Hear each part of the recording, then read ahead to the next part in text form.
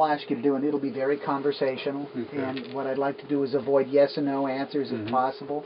Oh, yeah. Of course, you know, Masons sometimes do have proclivity for verbosity, so Oh, don't yeah. hesitate. Yeah, okay. Because that's part of your charm that we want to. We probably got a delete switch over there on that camera, too. Just for the interviewer, not the interviewee. There you go. Okay. What I'll ask you to do is, after I ask the question, just so they can alleviate having the interviewer in the finished piece, is to repeat the question and then answer it, so that we actually have you voicing the question and the answer all together. Okay. So, Robert, what prompted you to become a Mason? Oh, what prompted me to become a Mason is pretty easy. This may be rough, too. Actually, it was my sister. She joined the International Order of Rainbows. And of course, my folks, anything us kids were involved in, they had to be involved in. So Mom joined STAR and Dad joined the Masons. And they worked with the Rainbow Girls. And I was in the Navy then. And they came out and visited me. I was in Idaho at that time. And Dad said, you know, you ought to look into the Masons. Probably violated some laws of Iowa jurisdiction at that time, but I said, okay, I'll do that. Well, the next time I went home on leave, I was being transferred to the East Coast. I had 30 days off, so I had put in a petition, and in the 30 days I was there, I didn't have anything else to do. All my old high school buddies were working or had moved away, and so I spent probably about 6 hours a day, I guess, with my mentor. And never forget him. He was he ran a dry cleaning business, and he'd bring me in there, and he'd be pressing shirts, steam going everywhere, hotter than. The only thing nice about it was in December, so it was a little bit cooler. But man, I'm telling you, it was hot in there, and we went through the ritual, and I was able to in 2 weeks get the first one done, and they had the 2-week minimum, and so then I turned around and got the second degree done too, and so finished that up, went away for a year and a half, come back and started to college, and about 50 miles from where I grew up, and they got the lodge there to give me a mentor up there, and they got a neat old gentleman to put me through. And once again, it was in the summertime because I was going to school in the winter, and hotter and everything, and I put on my proficiency one night in August, which that's where they had a lot of air conditioning back in the Midwest, and it was hot up there. And as anybody knows that's done that, the proficiency, it's hot even if you're outside in a snowstorm. So I did that and got my proficiency there as a courtesy, and that was kind of neat. So I have to credit at least one of the youth groups with getting me in there, and it's kind of a circle way, but I think that's a lot of ways things happen. At the risk of being cliche, there really was a pot of gold at the end of that rainbow, wasn't it? Yeah. I never have. I've been back there several times. I've never got to attend lodge there, but I think those guys probably back there are still scratching their heads. Because most of them knew me when I was growing up, and I don't think any of us were seen as grandmasters at that point. So it was a neat experience. You know, and I learned a lot of things through that. What the fraternity do for you, and then the courtesy work, where doesn't make any difference, where you join at. the lodge will help you, or some lodge will help you if you need that help. And it's, yeah, because without that courtesy work, I could have never driven the 50 miles as much as I needed to get that done in that summer. And it's been that way ever since. No matter where you go, they're ready to accept you. And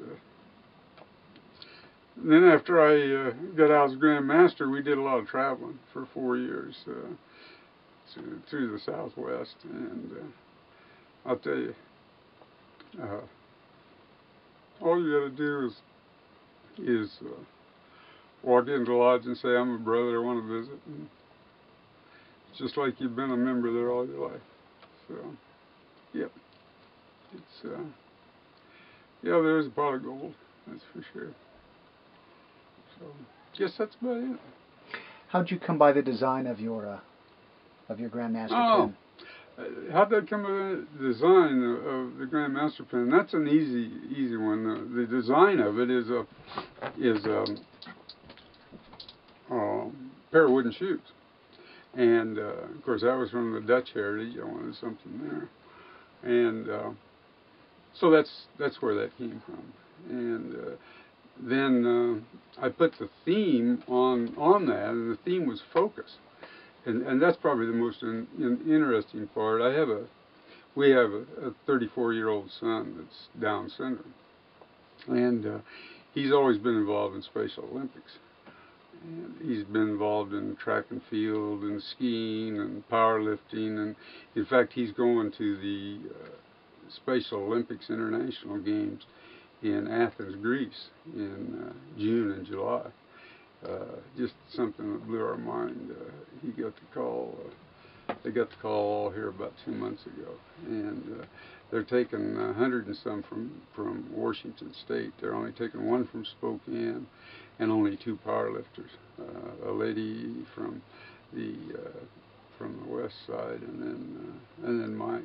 And so when he was doing powerlifting, he's got a great coach, Pat Gray.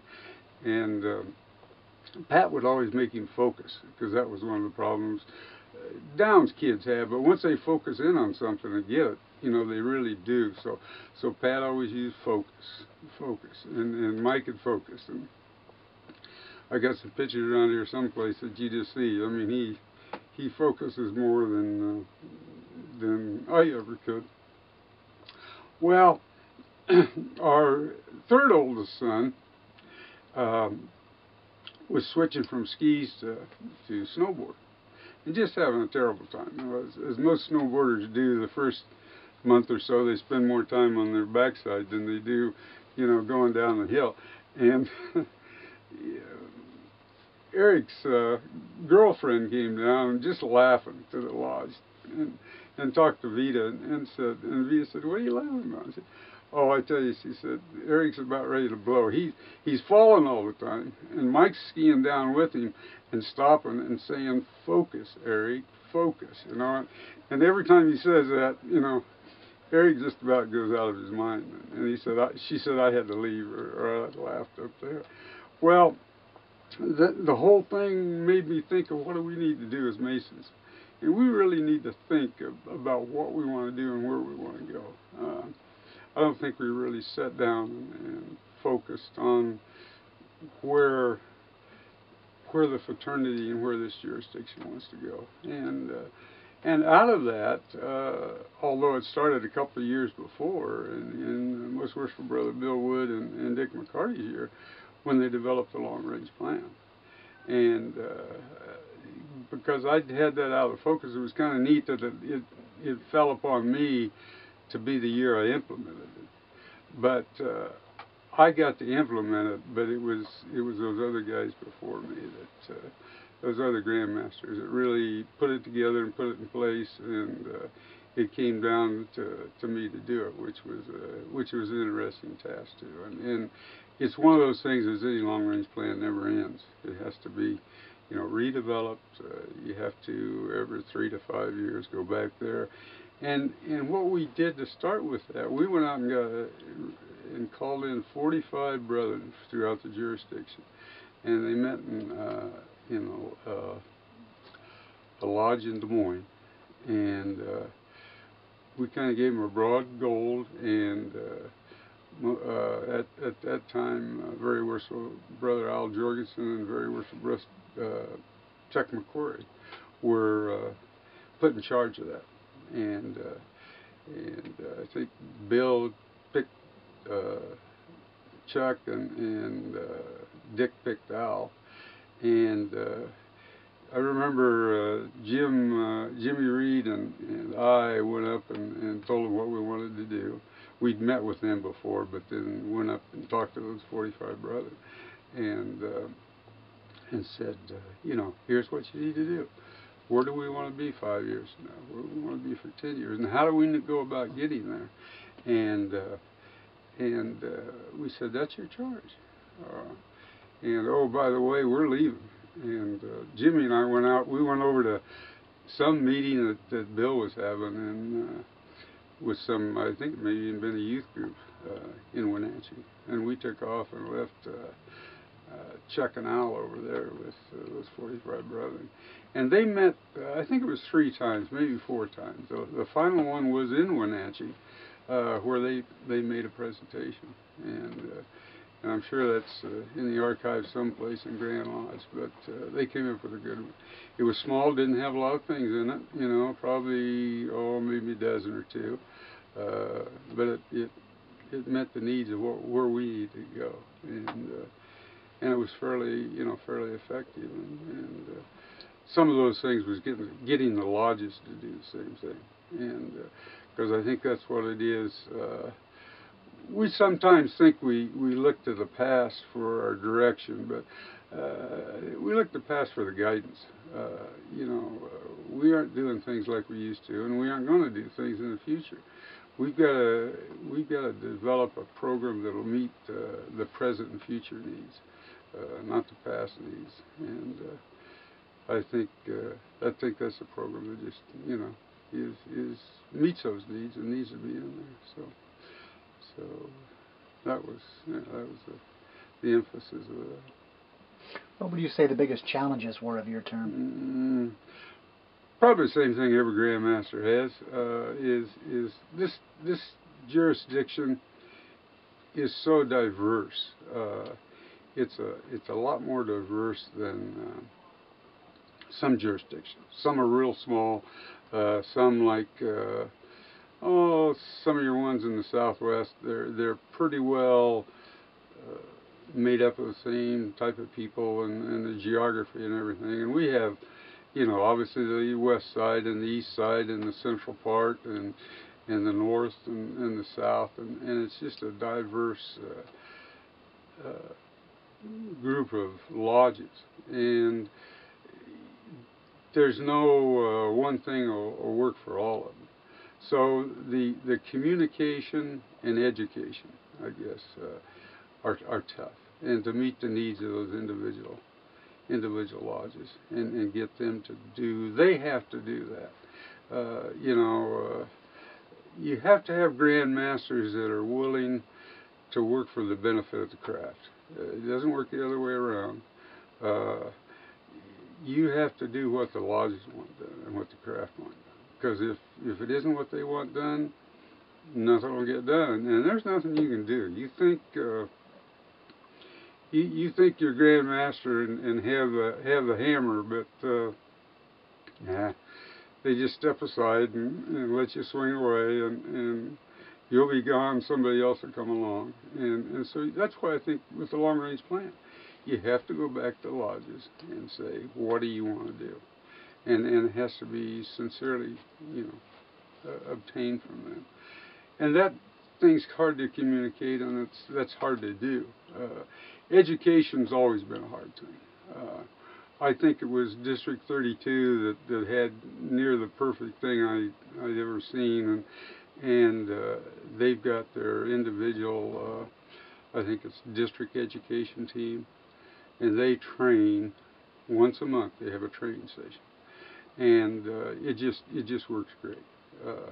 It's why District 32 and what is it now, District 3, I guess, isn't it? They keep changing those things, those Grand Masters, so that we don't know where we are, but they still do it, and they're still a premier district. And it's been proven if you go out and look, you know, what lodges are doing good. Well, they're probably from a district that works together. They have a long-range plan as a district, and the lodges have a plan, what they want to do. It's amazing what some lodges are doing. And it's amazing, down the road 2 blocks, you got a lodge that's really struggling. You know, what's the difference there? Well, if you look at it close, one of them has a design, they know where they want to go. And leadership, you know, that's a big thing.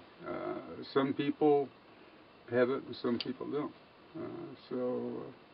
You know, it's education, communication, and I still think it would be tough, but it'd be, and it wouldn't be tough. 32 did it, and if 32 could do it, anybody can do it. Is have a district education team, and where you provide some training. And I think every district has 2 or 3 people in there that you could train to be trainers. Some jurisdictions do it in a different way. They have a grand lecture, or assistant grand lecture, excuse me. Is assistant grand lecturer in every district, or maybe every 2 districts. And they're responsible for setting up training in that district. And it works. But I still think you can probably do it within, you know, with the people within the lodge. And where they have assistant grand secretaries, they may be appointed for 4, 5, 6 years. You know, and it's just a job equal to the grand lecturer of the jurisdiction. A lot of responsibility and a lot of effect. So I think, yeah, it's always is. Communications is the cause of all problems mostly, and education, you have to have that. And because we're so diverse, and you know, we have lodges, probably some places that are 75, 100 miles apart, and it's hard to get, you know, hard to get them together, let alone try to get them together over a 2 or 3 district area. You know, you just can't do it. We know that. We can't get guys to visit each other. How are we going to get them to go that far? So I think we have to bring training home. I think we're losing lodges all the time. We'll get to the place where you could just about assign a quarter of the lodges or a fifth of the lodges to each elected officer, and have every lodge visited by an elected officer every year. And I don't think we want to necessarily go that way, because then we aren't going to have a lot of lodges. But I think if we don't do something for education and communication, we're headed that way. I mean, you know, doing the same thing over and over and expect different results is that's got a name for itself, and it just doesn't work. But you know, the positive thing about that, you know, look at everything. Yeah, I can point to some things we aren't doing. But you start going around this jurisdiction, and there's a lot of things that we're doing that's really neat and really great. We got some lodges that have some programs that have been around for a while. Some of them don't cost a lot of money, and yet they're making an impact in the community. They're having members, and yet we're a little bit reluctant to look at those lodges and say, you know, what are they doing, and how come they're successful, and then imitate them. I don't know why that is. Give me some examples. Oh, I think the Books for Bikes program. Some places that's worked great. You know, now it doesn't work great every place. We got places where it's working and they're giving away books and they aren't getting a lot in it. Over here, we got some lodges involved with Tom's Turkey Drive. You know, you get a lot of exposure for that, and that's something that, you know, it doesn't do anything for us, you know, but it does give us some exposure, and they see it. You know, we've got here we do the penny drive for boy, I'm blanking now. What is that? The Guild School? Guild School, yeah. And in fact, Cheney does good in that. Where I just made a report the other day. So you just like repeat your last statement. Oh, okay. We have a lodge here in this district that's runs 6 of all the stations that pick up pennies for that. And that's in pounds, and it's a small one. I mean, there's probably 6 or 7 people that do that every year, and so it's little things like that you start getting, people start seeing it. The Walk for Life, Cancer Cure, people there's lodges involved in that. There's some over on the west side. There's a lodge that's primarily the arts lodge. They're into arts and music, and they really support some high schools and university programs over there. And what do we have to do that? Well, we got a lot. Masonry was involved in arts and things like that.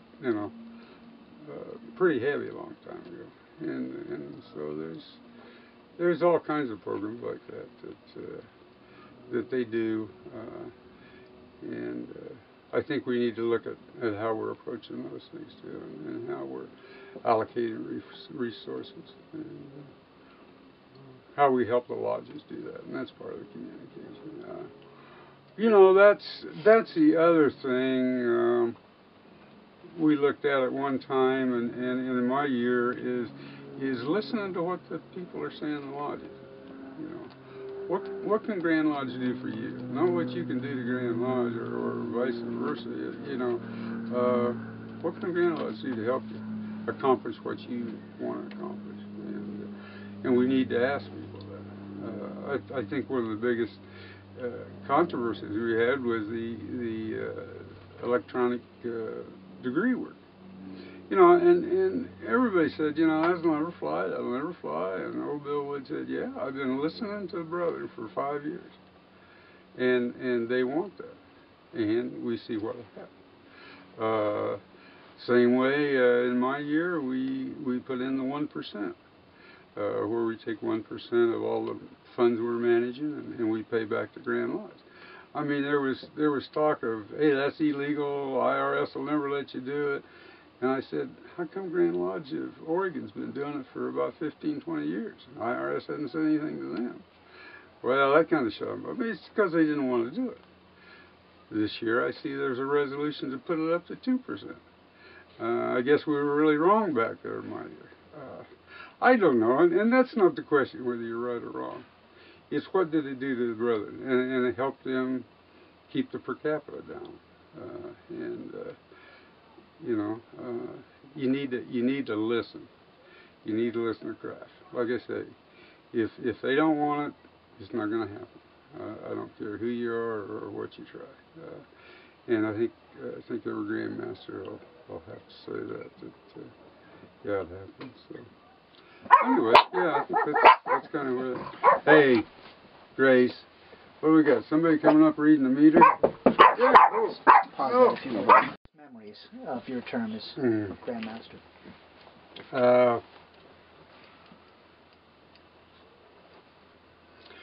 Well, I don't know. It's just what's my fondest memories of my term, and you have to look at that clear back when I started as I've been Grand Order, I'd been Grand Lecturer, and then I came through in the year I ran for the South, and then once I was elected, all 5 of those years, 4? Yeah, 4 of those years. I think number one, you got to say the brethren you met, and to just find out how big and great this is as a fraternity. It's and I was talking earlier about I did a lot of traveling, and I used to think the neatest thing when I joined the fraternity was a lodge. And then I got associated with the district, you know, and boy, it just expands, you know, what it is. And then pretty soon I'm on a Grand Lodge committee, and you're meeting a bunch of different people, and you're saying, whoa, you know, this thing, it just never ceases. And then I ended up doing some traveling. We've been in every state west of Mississippi, and a couple of them east in a motorhome, and we've been to others, you know, and other Masonic activities. They're just every time you take another step in another area, and yet it's the sameness of it. Those brothers in Louisiana, you know, went to a small little lodge down there, and they didn't even know at the time I was a past Grand Master. I try not to let that out, and it didn't make any difference. They about 3 months later, I guess, after I'd visited them, get this vanilla envelope. They'd made me an honorary member of that little lodge in Zwolle, Louisiana. But every one of those, I think I've been in about 14 lodges in 7 different jurisdictions, just since we've been traveling. There was a lot of other lodges and a lot of other jurisdictions when I went to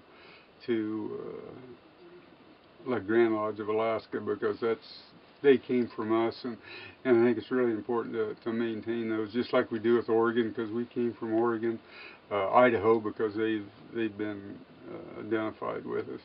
In fact, I think they have more to do with us than sometimes we think. If you go up to EWU, Eastern Washington University, on their Showalter Hall, their main administration building, there's 2 cornerstones, because they built that building and put a cornerstone in it, and it burned down about 8 years later.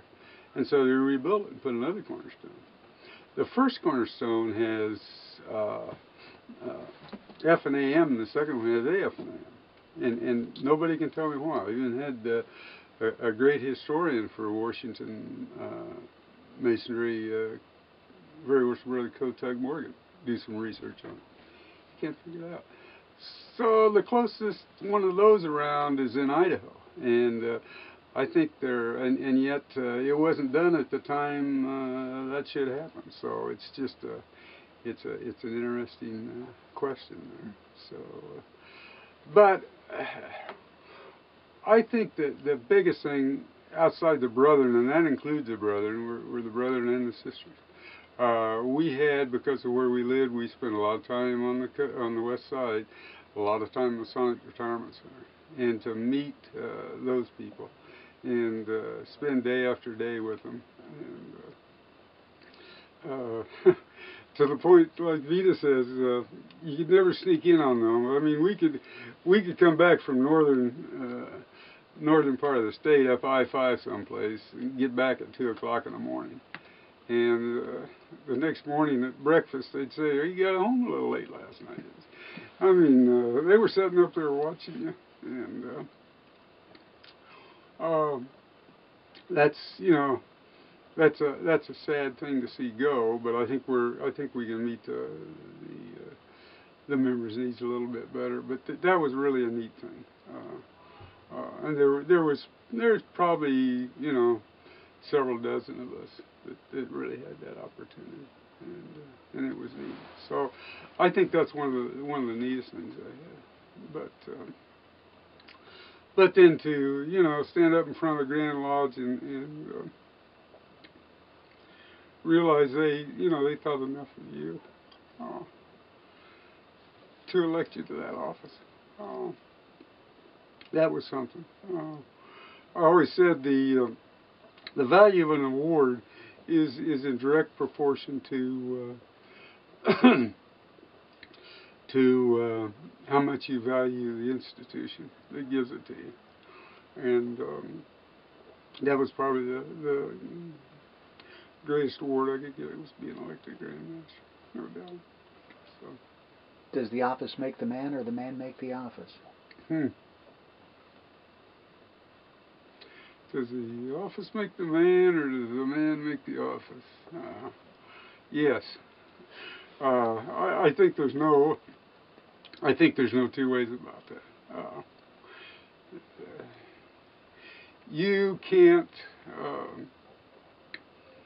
You can't explain to somebody that says, "Hey, I want to run," you know, can I?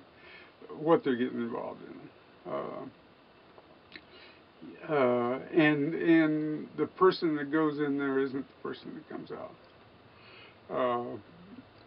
So yeah, you take things into it, but you get a lot more out of it. And so yeah, it's both. I think it's got to be. It's like I said, your response. You know, they're going to determine what you do to a large degree if you're smart enough to listen to them, and you'll be successful if you're smart enough to listen to them. And if you aren't, if you try to take the lead, it's not going to happen. You know, it just you don't have the resources and the manpower to do it. You've got to decide what the craft want, and then you've got to get the craft to help you get there. And that's what moves the Grand Lodge on. Bob, I have one more question, and that is, who is the greatest help to you as Grand Master? Boy, who's the greatest help to me as Grand Master? It probably falls into a couple categories.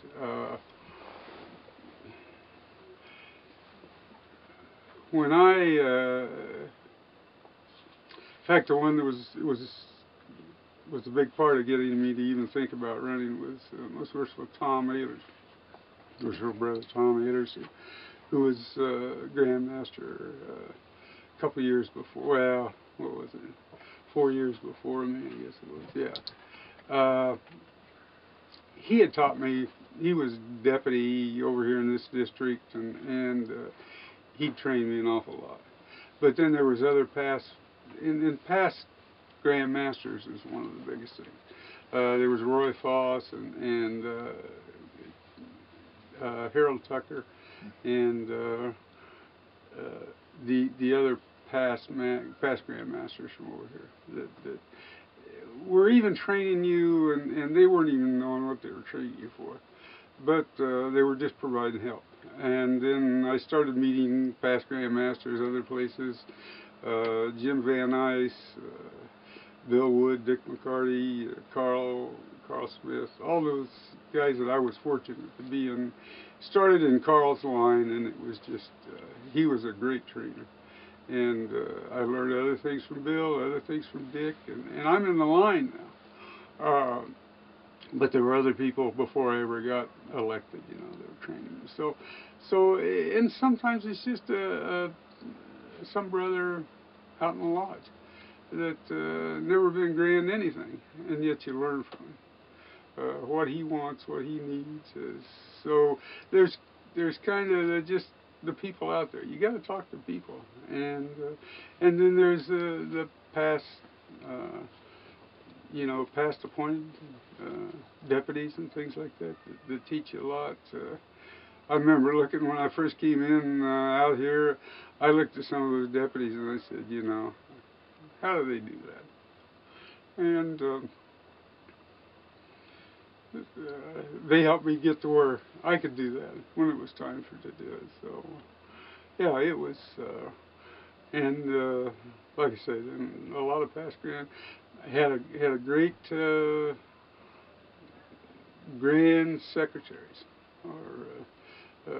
John Kelleher was a great guy. In fact, he's probably I had my first assignment when Tom Ehlers wanted me to work on that project for him of the one-day conferral, which was another project, you know, would never fly. And it got voted in, and George Jurgish appointed Tom to implement it, and he got it implemented Tom's year. because George and Tom worked together. And the first guy I called was Tom and said, "What do you got me into?" And the second one, he said, "Get a hold of John Kelleher. He'll help you." And I said, "Okay, what do I do here, John?" And he provided some real good help there. And then following him, the other one was our present Grand Secretary, Dave Owen, who was really good. Came in. He and I were greenies at the same time, which was kind of an interesting situation. It was his first year and my first year as a Grand Master, and my last as Grand Master, and then he's still doing it. So he's been a great help. So you just find it all over. There's some good brethren all over to give you a hand, but you got to talk to them. You got to see what they want, and that's something I think a lot of people don't realize. And you can't be as selective as who you ask. It's interesting with that one-day conferral.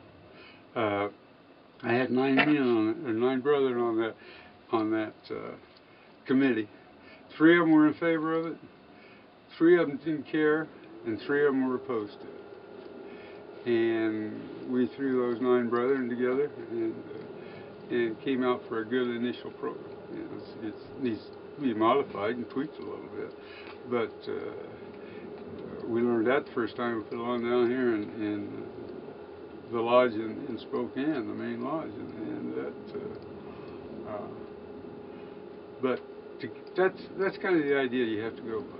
You know, don't always ask your friends, because you're not going to get the answers you want. You know, ask 3 that are for it, and 3 that are against it, and 3 that don't care, and you get some good answers. So that's how I think you work it. Anything you'd like to add, Bob? Oh boy, yeah, probably a lot I've forgotten.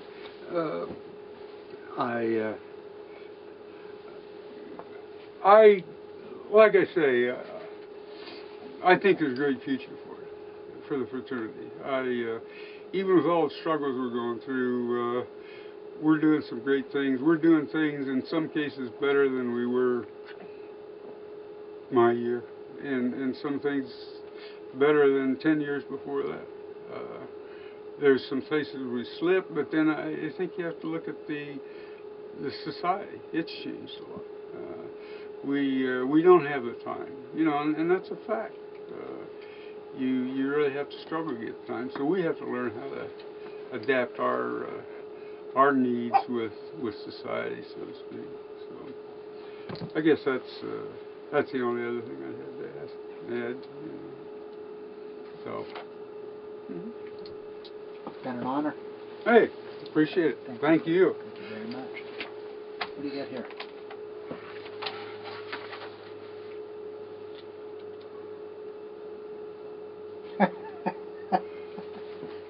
They're going to throw you a sidearm curve. Oh, okay. Hey, we'll take it.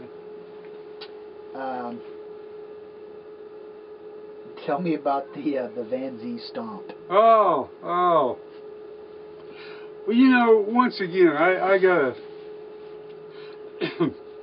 we gotta look to other places. The Van Zee Stomp. Yeah, let me start this all over, because I know you can edit it, Reese. But the Van Zee Stomp.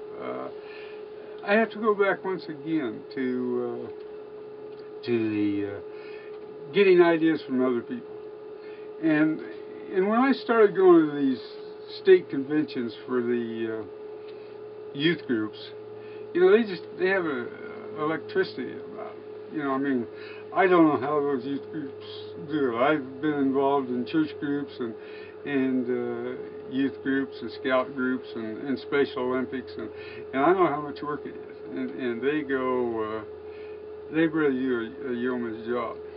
Well, there was always electricity about them. I got to looking around, and they're energetic. They're out. They're raising heck, essentially. They are so pumped up for one convention for 6 months that they keep going, and then they're getting pumped up for the next one. And I saw this in the one that our cameraman Reese was involved in. You know, I mean, they'd be pumped year round. And I said, we gotta incorporate that. So I said, let's get up and move and shake a little bit, you know. And so I got this stomp, a clap and a stomp, you know, and it was, I forget now, masonry, and we stomped 3 times and clapped 3 times, and how does it go again? What was it? We did the clap, masonry. Or no, we did, yeah, masonry, and then we did just masonry, and then we stomped our, stomped your feet 3 times. Well, first time we did it, I forget where it was, but we were upstairs in the lodge, and the ladies were having their program afterwards. And man, they come up out of there after the meeting was over, wondering what was going on up here, you know. But I got the guys up, you know. I got them up out of their seat, and I got them moving around, and I said, you know, brother, that's what we need to do out in our lodges. You know, not necessarily stomp, although that wouldn't hurt, but we need to get that type of energy going out there. We need to be excited about masonry. We don't need to sit around behind doors and say what a wonderful institution we were in the past. But you know, what can we do now? Let's start moving, and one of the ways we need to do is just get up and start getting energized. So that became the Van Zee Stomp, and I've had that pull on me a couple of places, and I've had it with the youth groups. They pull on me, and I think it's neat that we can reach back to our youth and say, hey, maybe that's kind of what we ought to do. That's another area we haven't explored an awful lot. And besides not only being a great resource, they're just a synergy type thing that they can give you. So, yep, that was a Van Zee Stomp. So, hopefully that'll come back someday, someplace in some other form. So, anyway, yeah, it was fun. Wonderful. Thank you, Bob. Okay, appreciate it.